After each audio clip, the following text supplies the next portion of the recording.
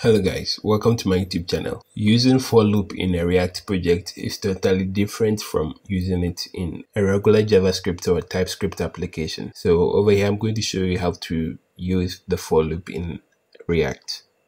So when you look over here, you realize I have 1 star and then I'm working on a project that will show the rating. Over here, I want to show 5 stars. So I'll go into the code and then do that. Traditionally, you could simply, duplicate the stars 5 times.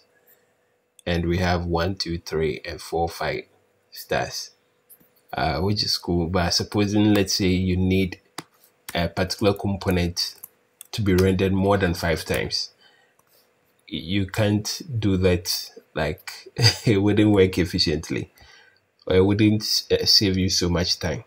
So what you can do is to write a simple for loop inside your render method. So over here, this is how to do that.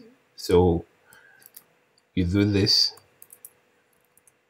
This first parenthesis will hold the function that will run the for loop. And then this other parenthesis will be the one to call the function that you just wrote.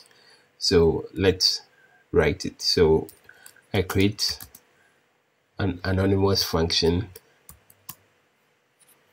and then I just detail in the for loop. So I want the stars to be duplicated 5 times. So I'll remove this.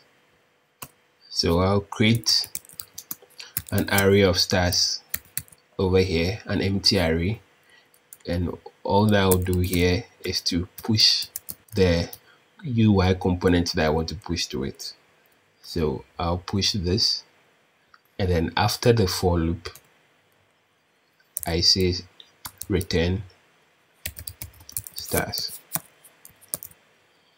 So this is a very handy logic that you can write, and it does basically the same thing. So as I was saying earlier, supposing you need more than 5 renders of that particular component that you want to render, you can't duplicate it a number of times. So supposing I needed it 15 times, or render itself 15 times, it could be 35, and it will do its work.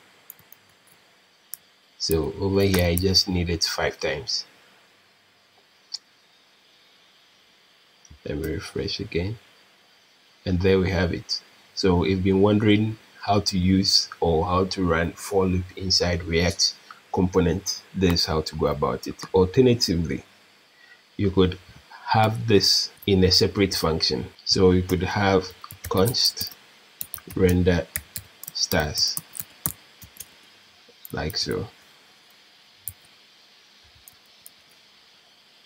And then over here, instead of this parenthesis, you just say render stars and then hit save, and it will do basically the same thing. So this is how to run your for loop inside React.